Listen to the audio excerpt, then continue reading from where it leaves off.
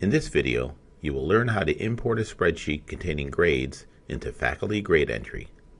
Please note that before attempting to import your spreadsheet, make certain it has the following columns required by faculty grade entry. For final grades, ID, representing student UIN numbers, final grade, and last attended date. For midterm grades, ID and midterm grade are the only columns required.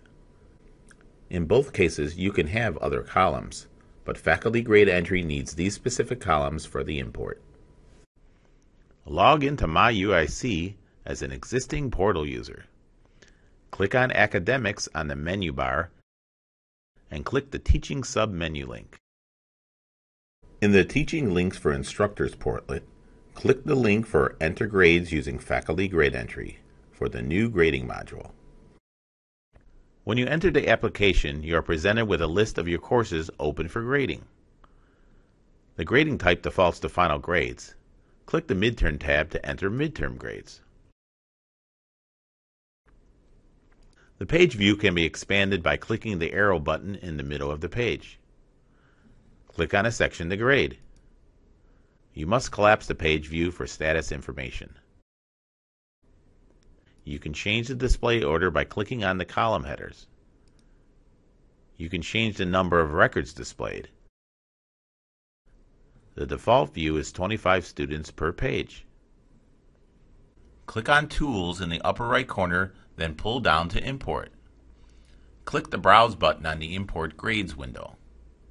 Find your spreadsheet, click on it, and click Open.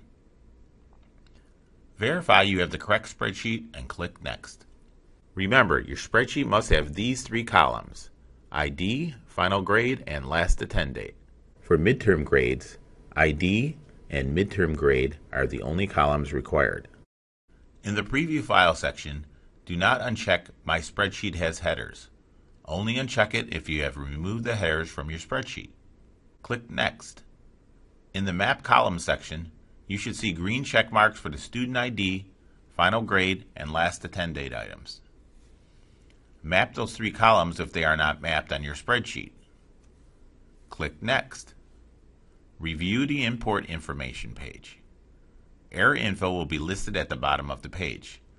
Click Download the Validation Report to see error information.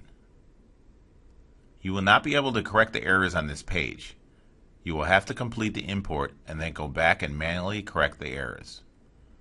Click the Import button. The Import Complete section details the number of grades successfully imported and the number of records with errors that did not get imported. Click Finished. You can now correct any errors or update any other grades that were imported. If you choose to make corrections on your spreadsheet and re-import it, only the updates will be imported into faculty grade entry.